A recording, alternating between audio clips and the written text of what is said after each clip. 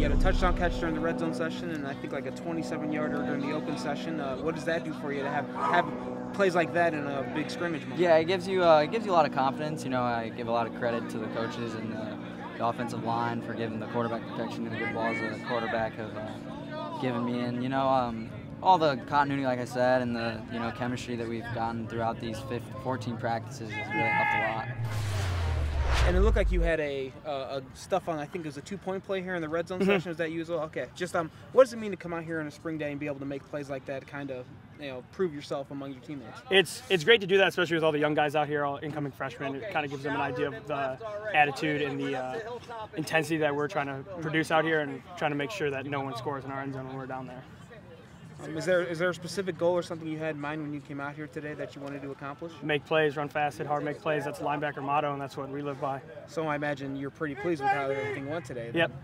We had hiccups that we can get much better at. We can look at film, correct it, and come out and fix that. But overall, I think we did pretty well today. Your coaches talked a lot about the attitude of the team that they're trying to instill, and then just with the success you guys had last fall, carrying over into the spring. Just is there a different mood about the team this year, and what is it? We're excited about 6-5, but to us that's not good enough. We're looking to get a PFL championship. We're looking to go undefeated. We're not looking to just make it past 500. So our biggest thing is to show the league that we're not at the bottom of the leaderboard like they think we are. How today went? Yeah, I mean, it was great. Number one, just from an injury standpoint, that's the biggest concern. And Griffin Norberg bruised his knee. I don't think it's that bad. There's a reason why they've changed the NCAA uniform requirements to get the knee pads lowered, and I think his is a prime example. He has his knee pads high. It's kind of the stylish look, but it's from a safety standpoint, it's not great. And our uniforms have to be changed for the coming year because the NCAA is requiring the knee to be fully covered up by the pad, and that would have helped save Griffin had we had that rule into enforcement today. But overall, it was a good day. I think the defense certainly stepped up. They earned a hard-fought victory, 2-1.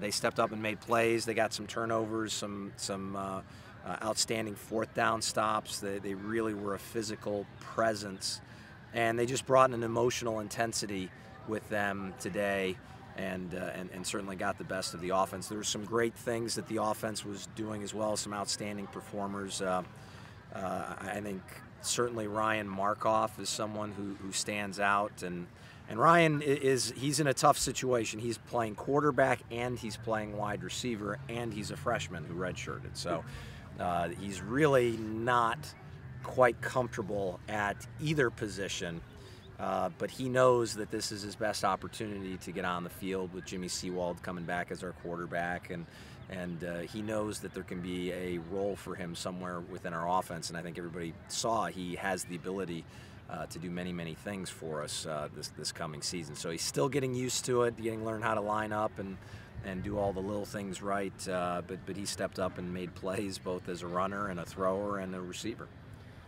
You had some starters out. Were there any depth guys that showed up or that impressed you today? Yeah, well, I think another guy on the defensive side, Isaac Velasco is a defensive lineman who redshirted. He really did an outstanding job. You know, when you play those interior line positions, nose or defensive tackle, it's kind of the offensive line of the defense. You don't get recognized that often, but you are more disruptive than you are prolific with your statistics, and you know, he did an outstanding job of penetrating and fighting off double teams, and really made it difficult when he was in the game, and that's great to see, because again, he's another guy who hasn't played it down for us yet in a game, and it was great to see him step up as well. The linebacking core, just you've got a lot of guys in there. I mean, Nick Turner is one that stands out. Just what do you think about that group? Yeah, I mean, that's the heart and soul of our defense right now. I mean, they are incredible.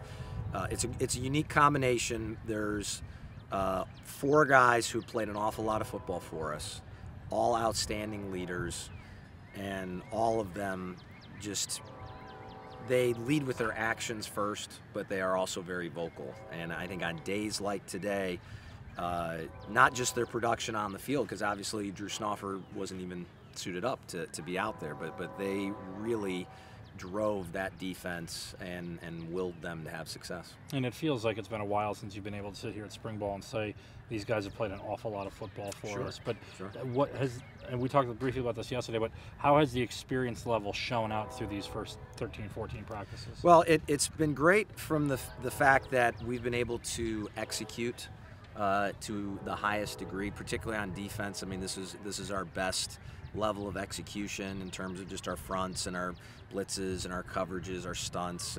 We do an outstanding job where because we've had a lot of players who've been through it and they understand the scheme, and so you're enabled to, as offensive and defensive coordinators, you can put more of your scheme in. You only have 15 practices, and one of those includes today's spring game, so it's not a lot of time to put your entire offensive or defensive playbook in if you want to be able to effectively go out and execute it to the level that you're hoping to do so. And we've been able to put more schemes in, on the defensive side of the ball and on the offensive side of the ball, and be able to go out and execute it. Now, I think today offensively, our level of execution on offense was not as high as it could have been.